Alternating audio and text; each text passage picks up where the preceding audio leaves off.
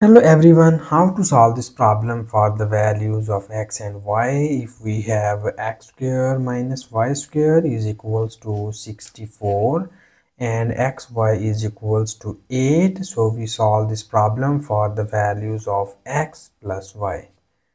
So you remember one thing is that our x plus y should must be belongs to positive real number. It means that we just solve this problem for positive real values of x plus y. Okay, so here for this we need two nice algebraic formula. So the one formula is very famous algebraic formula, you know about that. If we have x plus y whole square, because here we find the value of x plus y, and when we apply square on this value, it will be written as x plus y whole square equals to x square plus y square plus 2 times of xy. So here you see that we have the value of xy is 8. We substitute it here, but in order to find the value of x plus y, we first need to find the value of x square plus y square. So for the value of x square plus y square, we use here another nice formula, you know about that. If we have x plus y whole square minus x minus y whole square is equals to 4 times of xy. Okay, so we know about this formula, but here we need to find the value of x square plus y square. So that's why we just replace this x by x square and y by y square. So when you replace on both of the sides x by x square, or in other words, we will take x is equals to x square and y is equals to y square. So when you take these two values into the above equation, so that our above equation is written as x square plus y square and its whole square minus x square minus y square and its whole square is equals to 4 times of x square and y square. Okay, so we need to use here this nice formula in order to find the value of x square plus y square. So for this we move this negative x square minus y square whole square to the right hand side, because we just find the value of x square plus y square. So here we move these two values to the right hand side, and it will be written as this is the negative value. When we move it into the right hand side, it will becomes positive, and we write it as x square plus y square and its whole square, and this is 4 times of x square y square. So we write this x square y square as x and y whole square. So now we have time to substitute the value of x square. Sorry, this is x square minus y square. Okay, we move this value here, so this will be negative term. So we need to substitute the value, this value and this value here, and you know into the given question statement is that x square minus y square equals to 64 and xy is equals to 8. So we use these two values in this equation. So here when we substitute these values, it will be written as x square plus y square and its whole square is equals to, this is x square minus y square whole square. The value of x square minus y square is 64 whole square, plus this is 4 times of xy whole square. The value of xy is 8 whole square. And further in the next step we need more simplifications, and you will be written as, here we know about that 64 square becomes 4096, plus this is 4 times of 8 square is equals to 64.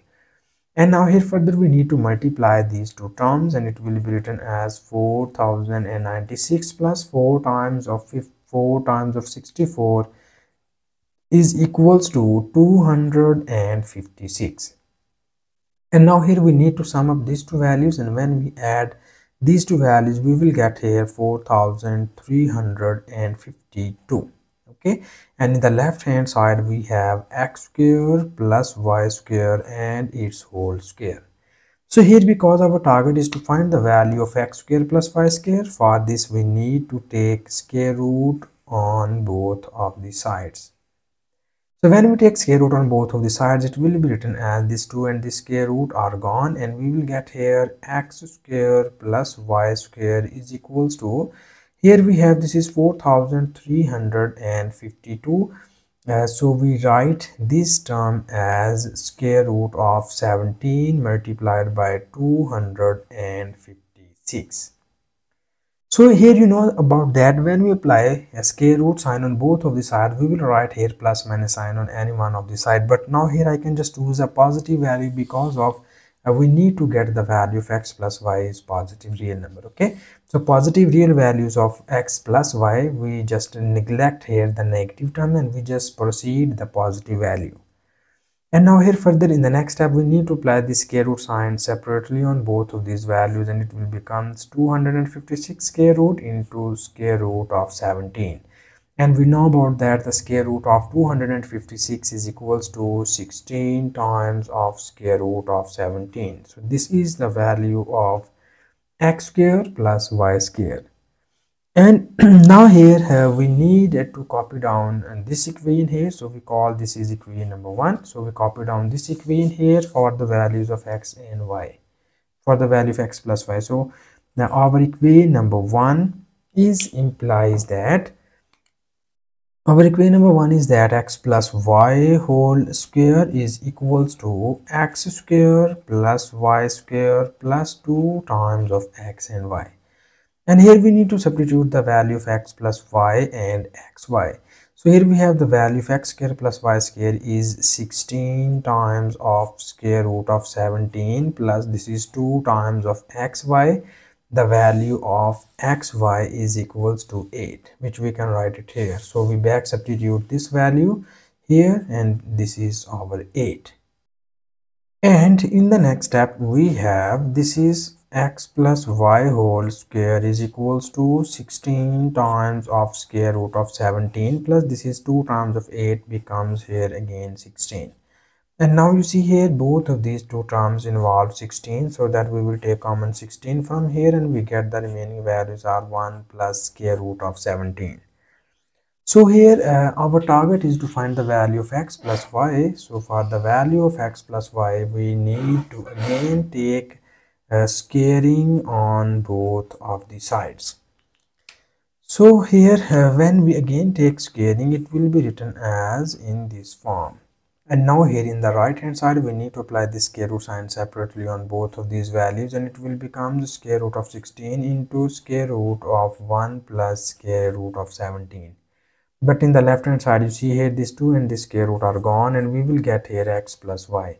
And we know about that x plus y is equals to square root of 16 becomes 4 times of square root of 1 plus square root of 17.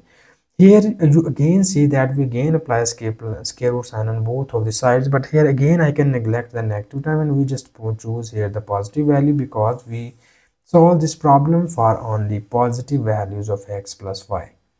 So this is our final answer of this question, and thank you so much for watching this video. Please subscribe to my channel for more exciting videos.